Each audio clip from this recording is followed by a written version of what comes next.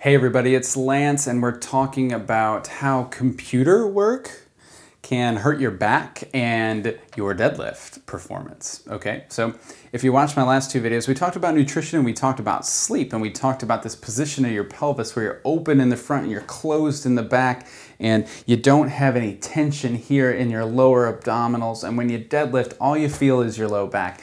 This kind of thing is very, very similar to someone who sits all day, especially when someone is sitting at a computer all day.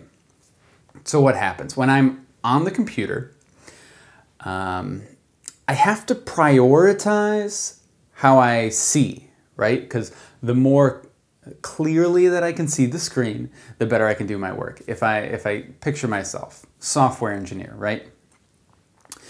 If I'm sitting down here, I push my head forward and you have this very typical software programmer kind of position, right? We call this a forward head posture because the head is forward and it's my posture, okay?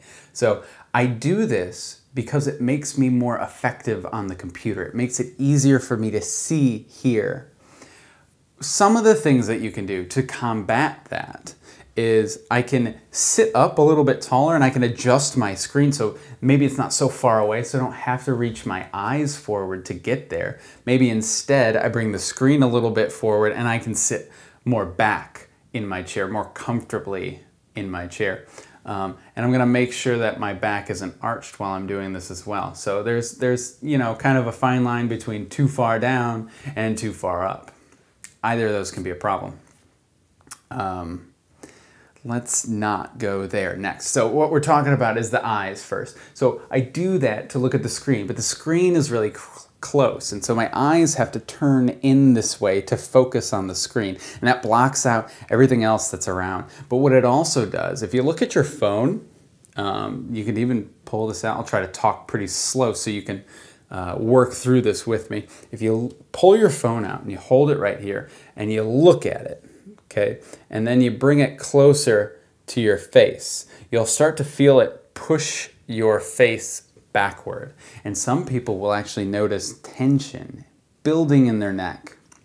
When tension builds in your neck, tension builds in your back because your back and your neck are all connected. Every joint is absolutely connected and they play really well. So they have to, so that we can combat gravity and so that we can move on two legs. Okay, so if I sit at the computer and I focus on that thing all the time, I'm constantly toning up my neck and toning up my back. Okay, so if you sit down all day, let's say that next. So the other point, perfect posture at the computer, it might exist. It could probably get better during your job, but even if you sit in the perfect posture at your computer for 6 hours of the day, it's still too much. Okay, it's too much sitting, it's not going to be enough movement, and you're still gonna feel like crap if you try to go deadlift right away.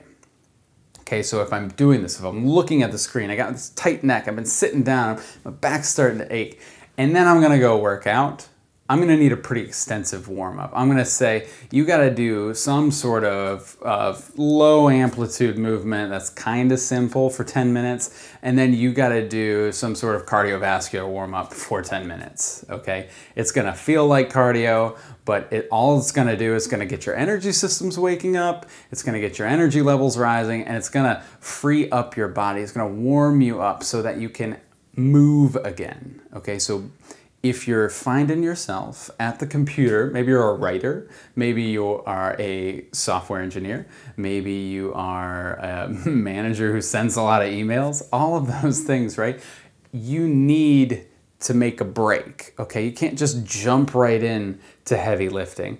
I've worked with enough software engineers at Google to know that this is true. You see it in all of them. They come in and their eyes can't focus on anything. You don't know what you're looking at, and they can hardly hear me because they're still thinking about work, right? What you need to do is you need to break that and you need to start doing other things, and those other things become movement, okay? Do various movements, do something fun, play a little game. We got pickleball courts that we'll play games at. You might juggle a soccer ball or something. Anything that you find enjoyable. I even make some of them juggle because I think it's good for them. Okay, but I'm weird, so you don't have to do that. I think I've said everything I need to say. Take your extensive warm-up. Don't just jump right into your deadlifting. Make sure that you're breaking up, preparing your body for the movements that you're about to do.